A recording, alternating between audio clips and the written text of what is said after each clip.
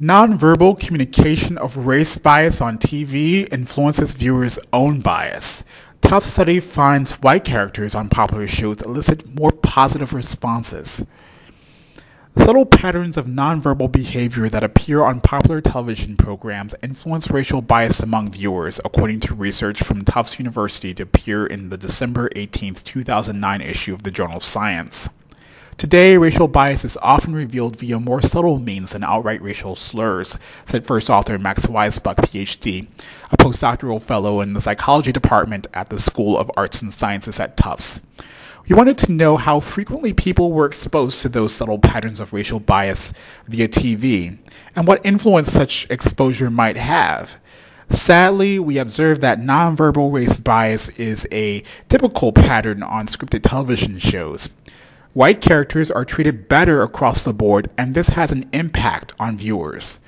Black characters elicit especially negative nonverbal responses, such as facial expressions and body language, from other characters, and viewers exhibit more racial bias after exposure to such negative responses, according to a science paper entitled "The Subtle Transmission of Race Bias via Televised Nonverbal Behavior."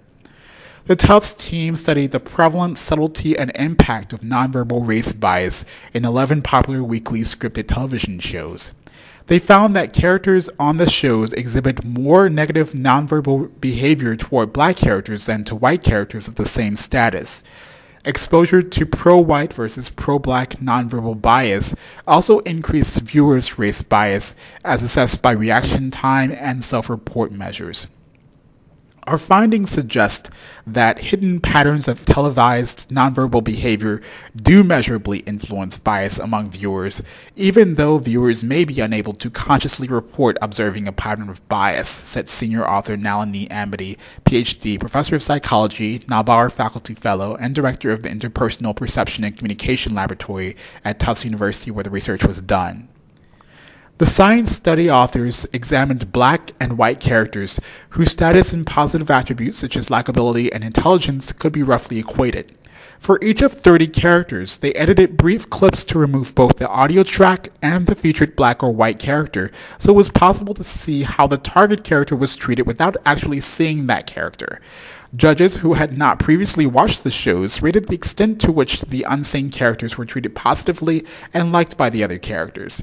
Compared with black characters, white characters elicited significantly more favorable nonverbal responses. The studies did not examine why biases in the programs occur. In addition, the Tufts researchers examined the effects of exposure to such nonverbal race bias on observers. Among their findings, participants exposed to silent pro-white video clips later exhibited significantly faster reaction times to white positive and black negative pairings than to white negative and black positive pairings.